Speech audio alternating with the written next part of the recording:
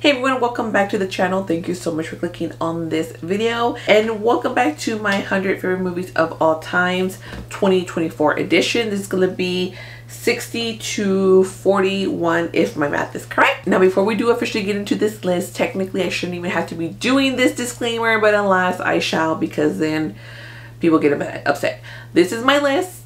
These are the movies that I like. These are not the movie that you like. This is not your list. This is not 100 greatest films of all time. This is not IMDb list. This is my own personal list. All right, let's go. Number 60. We're talking about 2014. This is the Grand Budapest Hotel. This one actually has dropped a lot. I remember it used to be, I think, like top 10 for a while and then top 20, but I haven't seen it in a very long time. But I know that I used to love it, and I kept meaning to rewatch it prior to doing this list to see if it needs to go up higher, but at last I didn't get a chance to rewatch it. So moving on to number 59. This is going to be a 1998 movie, another Tom Hanks movie. This one actually did move up on my list just a little bit from the last time that I did the list. I try not to look at the list because it's always constantly changing, but this is a movie that I kept debating whether to put on my list or not. But at the end of the day, I'm like, dude, every single time this damn movie comes on TV, no matter where it's at, you literally sit there and watch. Even Private Ryan is at number 59, but I know it needs to be up higher. I know that. I know this. Don't come at me. On number 58, we have a nice little beloved little classic, the one that came out in 1982, and this is going to be E.T. the Extraterrestrial. E.T. phone home. Oh my god, I used to like cry so much. I love this ride at Disney. I don't know if they still have it. The board game, there is a board game. Love the board game as well. It's really hard, so I'll fully recommend that as well. Now we're moving on to number 57. We're still in the 80s. 1985, and this is just a bunch of misfits that have to do Saturday detention. This is The Breakfast Club. 56. This is going to be a 2003 movie. I'm actually going to, it's technically two parts, that was 4. 2 parts, but I'm joining it as one because the director does say that it's technically one, right? But there's like a volume 1 and a volume 2, and I do like them both. It just depends on kind of like when you catch me. There's sometimes that I do like volume 1 better, and there's sometimes that I'm like, I like volume 2 better. Kill Bill volume 1, volume 2. I'm actually doing like a 2 for 1. I can say I'm cheating, but it is what it is. Moving on, number 55. It's gonna be a 2018 movie. The chokehold this movie had on me. The tears that this movie made me shed. I believe this is the movie that started me going to movies multiple times. Not like a lot. Like I've only seen maybe like a small handful of movies multiple times in theater. Usually it's just one time. But this particular movie, that is a remake, that is a musical, I did not just see once at a screening. I did not just see twice when we took my little sister to go see it. I saw it 3 times when the extended version came out. And every single time I cried. But second and third times, I was prepared. I was prepared with my box of tissue. And this is A Star Is Born. I love the music in it. Absolutely adored this movie. Lady Gaga killed it. Bradley Cooper killed it. I just, oh my god. Number 54. We are moving to the early 90s, 1990. This is one prostitute that gets picked up by a handsome man. It's like, can you help me get to my hotel room? Can you drive my car? Because I don't know how, well, it's not my car. It was somebody else's car. But anywho, we're talking about Pretty Woman. Pretty Woman, walking down the street. Number 53. We're going to 2008 because we love those a little rom-com. We have One of My Boyfriends up in this movie. Nick and Nora's Infinite Playlist. It is so good. Like, I just wish I lived in New York. I love Michael Cera. I have like the biggest crush on him. We're going back to 2003. Wait, not back to 2003. Yeah, back to 2003. Number 52. Vampires. I love me some vampire movies. Okay, not like a lot of them. Okay, but I do love me some. But this particular franchise, I like the first 3 ones. And then after that, it got so crazy. And I was just like, no, why? What happened? No. And it's going to be Underworld. We love those some vampires. We love those some Vikings. We love those some Kate Beckinsale. It's kind of where I fell in love with Kate Beckinsale. Just like kick ass, like pa, pa, pa, pa, pa. Yes, we love this, a strong female character. 51. I'll never let go, Jack. Titanic. I feel like I should have known Titanic was going to be on this list at one point or another. I didn't see it in theater when it first came out, but I did see when they brought it back to theaters, but every single time that I watch this movie, like since the VHS, when we get to the captain, and he's like looking to the side, and I'm like, and that is when the VHS ends. And then we're gonna move on to number 50. We're going to 2012. It's gonna be another Quentin Tarantino movie. I love me some Quentin Tarantino. It's gonna be Django Unchained. Absolutely adore it. It's so great. But then we're gonna go on to the 70s, the late 70s, 1979. It's gonna be number 49. This is another very beloved classic. Do you prefer the original? Do you prefer number 2?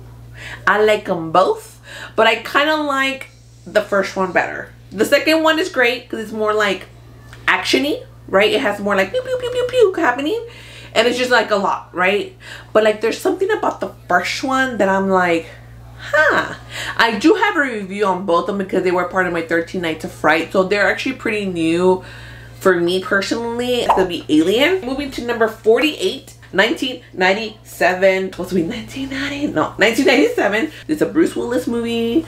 We are futuristic. Excuse me. Whew, that soda is trying to come out. What was I? The Fifth Element. Fifth Element. Mia Jovovich. I don't know how to say her name. You know, kick ass. We love us. You know, kick-ass woman, like I said with Underworld. I love it when they're not the damsel in distress. I mean, yeah, she had a little damselness there, but she was losing hope because it's like war and everything. It's like she needs to know what love is because she doesn't know love. And I want a magical microwave that can make me chicken like that too. But we're going on to 2001. It's gonna be number 47. You know what we're gonna do in the morning? Well, you know what I'm gonna do in the morning if you let me stay over? I'm gonna make waffles. Yeah, when I tell you, I remember the first time that I watched this, one of my friends from high school let me borrow the VHS because she was always talking about waffles. I was like, what the heck are you talking about? She goes, you haven't seen Shrek? I said, no, I haven't. She goes, girl, I have the movie. Let me let you borrow it. So many, but I like the first one the best. For 46, I do love musicals, and all the musicals, not all the musicals. I don't know how many musicals I have, but it's musical number 2. I think it's musical number 2. I don't remember what I had before.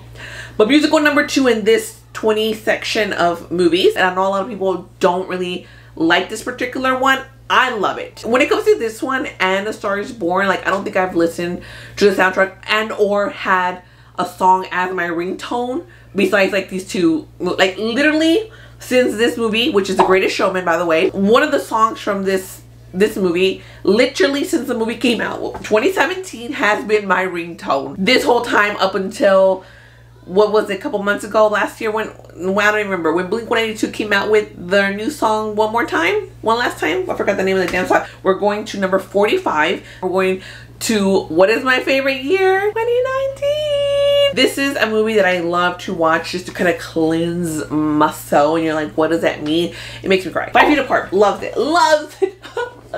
I always cry. There at the end, obviously. Oh, I'm seeing it in my eyeballs, my eyeball memories. It doesn't make me cry. No, we're not going there. We're moving on to the movie that caused this right here to happen. And this is 1996, and this is Twister. I was outside, and I was like, I wanna see. And then I slipped and fell, and then I broke my hand. This movie right here is the cause. It's Twister. I was trying to get my meteorologist storm chaser going, and then like God said, girl, you need to sit your ass down because you ain't about that life. Stop trying to do stuff. Stop trying to do stuff. Number 43. We're going to 2004, and we're going to a superhero movie, but not actual people. Superhero. I don't think I have any superhero movies. This might be the only one that I have on there. Maybe, I don't know. Don't quote me on that because I don't even know what it's already been on. But I don't really have that many. Like I love superhero. I mean, I do love superhero movies, but not like all-time favorite. I'll be laughing when the other ones are up there. I don't remember. I don't think I have that many. I may have one other one, I think. Anywho, this is gonna be The Incredibles. I love it. Great. Incredibles number 1. Number 2 is good too, but I'm gonna put the original. Number 42, we're going to 2013, and we're gonna do some comedy because I love to laugh. And we're going with my boyfriend Marlon Wayans because I love him so much. And this is a haunted house. Yeah, I remember I went to go see it, and then like he came to do like a Q&A because it was a screening, and I was just like, ah. And I told you I fell in love with Marlon ever since I saw the Wayans brothers. I think I saw the Wayans brothers before I saw The BMX Self-Central Drug Just in the Hood.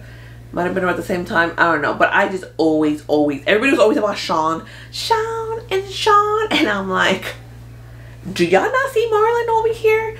Do y'all not see him? Because damn. And man, he has aged like fine wine. And I'm just like, loves him. Anywho, this is a great freaking movie. I love it. What happened to your furniture, cuz? I'm gonna have to watch it now. Then last on the list, we got 2020, number 41. And this is a movie that it was like controversy against it.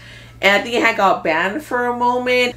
Dude, I probably should have it up higher. I really like, oh my, okay, if you know me, I love blood, gore, murder, stuff like that. I don't like scary stuff, right? We've established this. The Hunt, so crazy. Like sometimes when she like gets herself up and she's just and she's all like